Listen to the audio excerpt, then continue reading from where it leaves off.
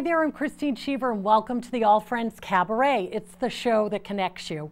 Well, tonight I am so excited because we have a gentleman that's back here at the Cabaret to tell us all about his fantastic year. And boy, it was really something. Kendall Ramseur is a composer, a cellist, and he has an album, T.I.M E. T.I.M.E. And he was in the Cabaret last spring to play for us. And so what's so exciting is so many great things have happened to him since then. And so we're going to hear his song now for when he was here in May, and then we're going to talk to him all about his exciting adventures. So stay tuned.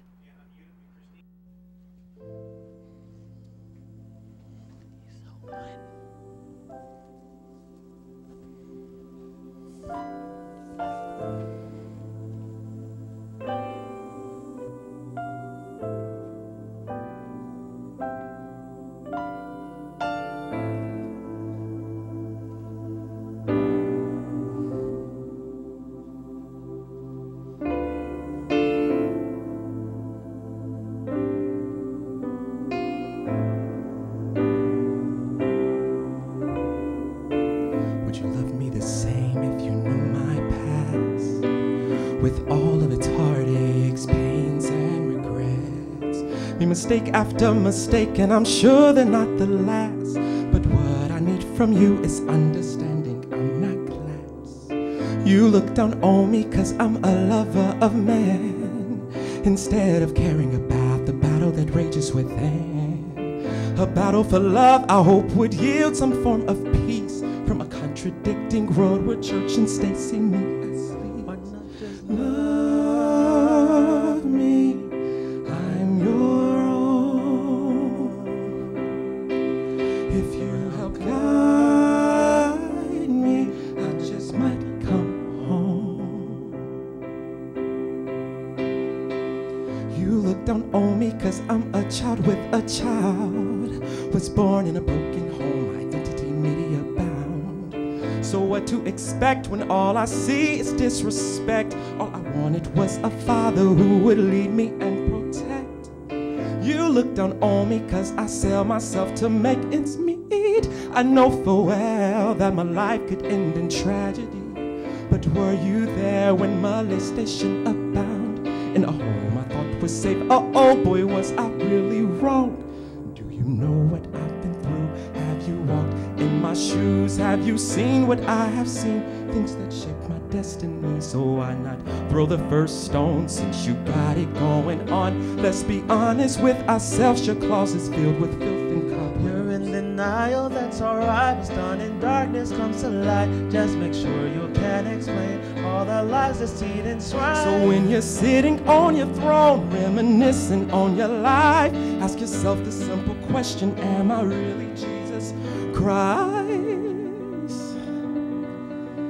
Say, oh,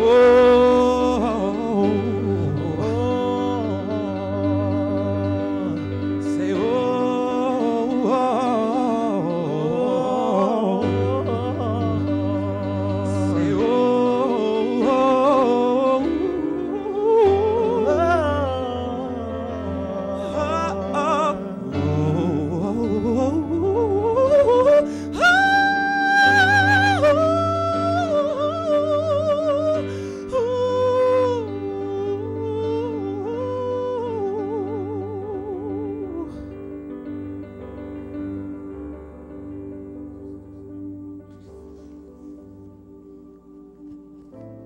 so you can look at me with judgmental eyes.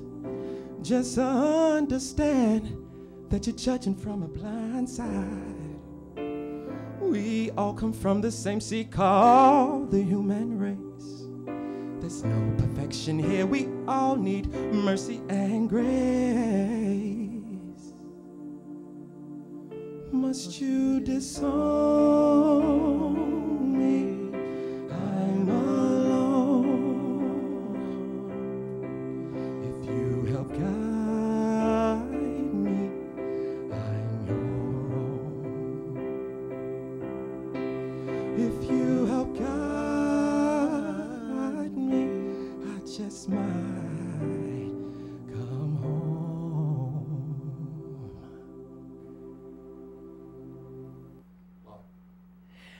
So Kendall, thank you. That was a beautiful song. It was called "I'm Your Own." Yes. Yeah. So well, we welcome you to the cabaret. Back to the cabaret. Yeah. Thank you so much for being. It's my pleasure. Be Thanks for back. having me. Yes, Yeah. because when you were last on the program, that album was just released, correct? Exactly. Okay, and tell us the inspiration behind the album. Yes. So it was very interesting. I was in my second year of grad school and trying to figure out what I wanted to do after that. Decided that I wanted to pursue the field of music, of course, but also really pushing to be a recording artist. Right. So there was a piece that fell over me, and the next day I received a $20,000 sponsorship. Great. Yes. That's great. So that took care of the expenses of creating the album, producing, mixing. So it just, everything came together. Started falling Isn't into that place. nice? Isn't that Yes, nice? Tell us absolutely. about your musical background. Yeah. So I'm a classically trained cellist. I've been studying cello for over 18 years now. I shouldn't say studying because I'm not studying anymore. I'm actually trying to make a living. But Right, right. Well, that's good. That's the Yes. goal, right? Right, right. But yeah, for 17 years, I did my undergrad at the School of the Arts. It's Right. in Winston-Salem, North Carolina. I got my Right. bachelor's there. And that's a very prestigious school. It you is, know, it yes. is. And then I moved to Boston and did my graduate work here and graduated in 2012 with my master's in music performance. And what brought you to Boston? Did you have a pick of schools that you were interested in? Yes, there were a few different schools: New England Conservatory, Boston University, Boston Conservatory, and then there were also some schools out west in California. But I think it was more of, I don't know, I try to just allow peace to guide me, and I felt a great amount of peace with Boston University and the teacher that I was wanting to study with. So Oh, that's great. yeah, I came here and I didn't look back. You know, All right. And so how long did it take you to record the album? I took about 3 months. Oh, all right. About 3 months. Yeah, it didn't take too long. It was really a rush. I had to really turn it, you know. Yeah, turn it around. Okay, exactly. so now you put the album together. Yes. You show up on the All Friends Cabaret. Yes. Here you are. And that was Willie Jones actually as well. That was the piano, on yes. the piano that Or played singing, with you. yes, the Singing backup as singer, well that's right. too. Yeah, yeah. Yes. So then I'm following Kendall on Facebook, and it's like a tour here. Or so we're going to go through the year because it ended up with you being an award winner. We like having award winners on the cabaret as well. So tell me, you started a tour Yes. of the album. Yes, we call it the T.I.M.E series tour. And tell us what And- time means. Yeah, it's an acronym. It stands for Truths and Many Experiences. Okay. And so it's me just trying to help people realize that there's little golden nuggets that you can pull out of every experience. You Right. know, even the bad experiences. Like there's always something that you can learn. Right. So that's where the title comes from. Truths and Many Experiences. There's truths that you can find in every experience. And how did you get your inspiration for, you know, you seem so positive, and Yeah. you know, I'm sure that being in this business, there might be times where you don't get that audition. Or, Right, yeah. right. I think there's a combination of a few things. One being looking at where the state of media today, music that is being released, and just not really finding too many artists that are really pushing that Positive message. the positive yes. message, exactly. So I was really inspired to push that. But Right. then also there were some of the songs on the album are stories from family members and close friends. Right. So I try to just incorporate all of that, just experiences of my own experiences and how the environment affects me, and then Yes. also you know, experiences of family and friends. And then that I sharing can- that through your music. Exactly. Oh, Hopefully that's that can great. offer some level of So inspiration. you made over 50 appearances this year. Yes. Wow. Okay. So you've been busy. Very And busy. give me some of the highlights. What were some of the? Oh goodness! So we, as you were saying before, we did start the T.I.M.E series tour Yes, where we okay. performed different states in the New England area. Okay. But some of the highlights of this year, I had the opportunity to work with B.B. Winans. All right. Tell me how that came to be. Yeah, well, my manager, she's always finding like all these great opportunities, but Right. she found out that he was going to be in town. I think she was contacted by someone at Arts Emerson, and they invited me to audition. So I auditioned and I sung one of my own songs, and then another song by a gospel artist. All right. And were they doing a play, or what were they? Yes, it's a musical play written about the Winans, but it was written by Charles Randolph Wright, All right. a very well-known playwright.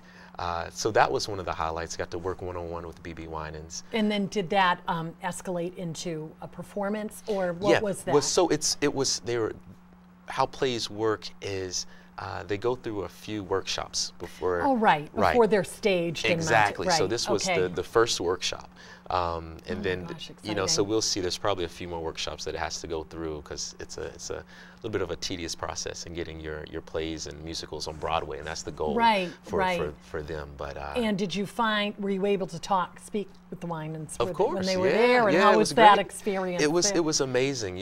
While I was there, they also found out that I was a cellist. He knew that I was a cellist somehow, and they actually wrote a part in the play, in one of the songs, for me to bring my cello and perform. Very also. nice. Yeah, so it was great. Yeah. So if and when it's on Broadway, you see that it was your inspiration. That's incredible. Yes, that's incredible. yes. And how long was that series? How long did that go? It was a hardcore week. Of Every day, intensive. yes, and intense rehearsing and working out the scripts and acting, and it was the first time I had done anything like that, so it was definitely a stretch, but it kind of got me out of my box. And did you enjoy it? I'm really sure. did. Right. Yeah, a lot of talented artists there. And you meet a lot of neat people. Absolutely. That's good. And so tell me about the audience response to your tour. So give me some highlights from that. It's so amazing, when I go out and I perform, because you get almost like instant feedback. Some of the fans, they come and they talk to me, and they'll tell me how my music is very transforming. It transforms them. And actually, I'm not quite sure if that's the right word, but it's in other words, it inspires them. Yes. Another really exciting story that I received was there's a couple at my church who actually they were having a child, and they were playing my music as their child was being born. See, isn't that? Yes. Go figure. You welcomed a baby into this world with your music. Never would have thought. And they came to your concert because they knew they've come to some of my concerts. Yes. Oh my gosh. Yes. So that's really incredible. So I'm trying to think of what else. So tell me about the success of Adaptability, the musical symposium. Yeah. So Boston University reached out to me. That's where I graduated from, and yes.